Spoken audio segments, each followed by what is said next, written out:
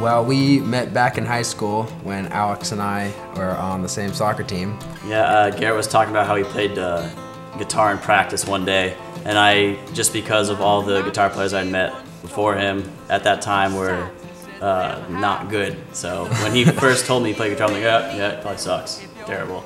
And didn't think anything of it until I heard him play at CVU, because he would always bring his guitar to school and sing, try and pick up all the girls in the main lobby at school. Yeah. And I was like, oh wow, you can sing and play guitar, that's pretty cool. Because I heard him playing drums with like a broken foot in the drum room and realized that I clearly had made a poor decision in my choice of drummer. And so I started Dionysia. I was taking photography, and that's where I met Will. I'd only been playing for maybe 4 months when that happened, and he just invited me to come jam with you guys. Like, yeah, and it was just a good vibe. I sort of latched onto it. And then came Julian. Yeah, we were good buddies. This guy was in men's chorus with me. Yeah. That was one of the best years in men's chorus. That was pretty cool. Definitely. But I think our first practice all together was in Alex's bedroom at his house. Oh yeah, it was. Oh, the tiny bedroom. Yeah, the tiny bedroom. Wow. We've had plenty of practice spaces.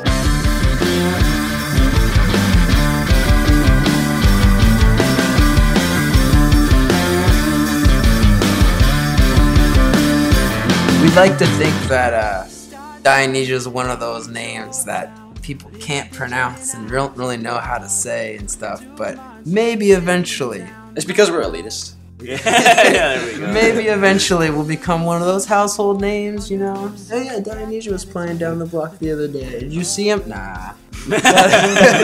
No, but really, it was kind of a decision made on all of our parts, and it was definitely at a point where Alex and I had started our first year of college, and we weren't really sure if we were going to continue as a band, just because it's definitely a tumultuous part in one's life when they begin that sort of education. And we all kind of made the decision as a group that music was something we really loved and wanted to keep going with. And so we revamped our social media stuff, and we started playing or adding new stuff and really hunkering down and doing it and, being the professional band we wanted to be. Yeah, I mean, it's definitely going to be difficult to devote a lot of time and a lot of energy to a band when we really only spend 3 months out of the year together all in the same place, and sometimes even less. But I think, we made it work pretty well. We all were making trips to Long Island. I was driving, Julian was flying. During our term, I actually missed the first couple of weekends of college to record, and I don't regret a minute of it. That was antics.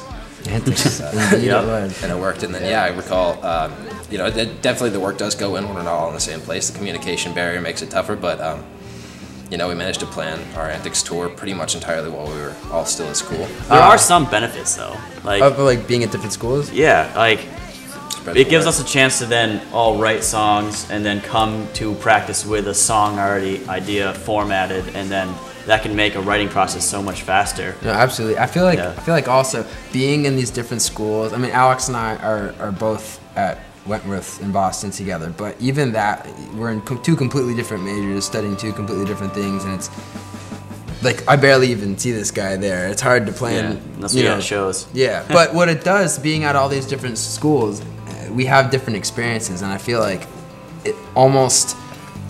it makes the stuff that we write more well-rounded. It kind of brings a different aspect to it. We're not all in the same place writing about the same thing. We're all experiencing different parts of life and bringing that to the table. Carried away.